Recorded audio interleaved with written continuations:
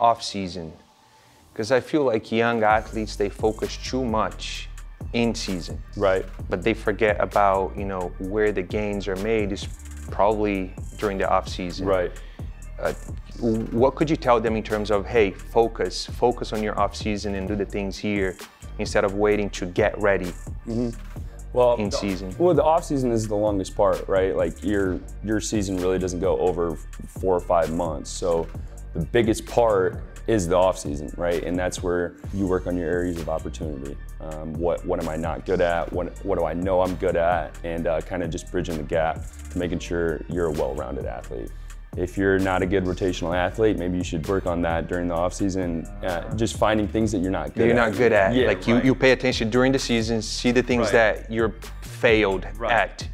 During the off season, you work on that. Yeah, like right now, some of it's like speed training. Some of these kids, they don't get enough of it, or they don't get enough good training of it. So it's kind of educating them and being like, hey, this is how you run, this is what running technique is, and if you get better at the technique, in turn, theoretically, you'll get better at the skill, right? Right. So for field-based athletes that have, 120 yards, it's important to either be good at running or just gain a little bit of speed in the off-season, just to have an advantage on yourself, or just generally speaking on the off-season, there should be something that you go into the off-season as a goal.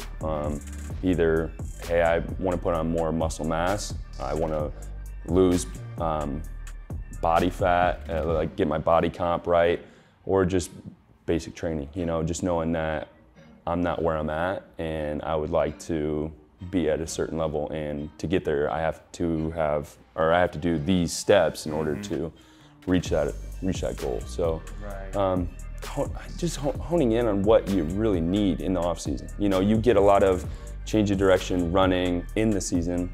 Well, what can I work on to make myself better at the areas that That's a good point, because in season they might be doing a lot of the same things over and over. Right.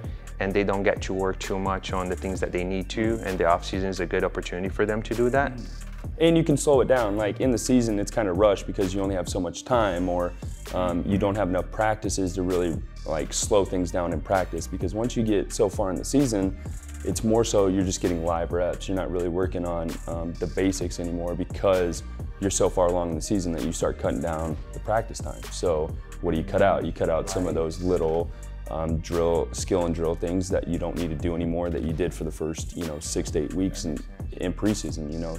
Thank you so much for watching, and I really hope you enjoyed this video. And if you did, please subscribe down below. And if you're interested to learn more and watch the full interview, click down here. I'll catch you soon. Have a good one.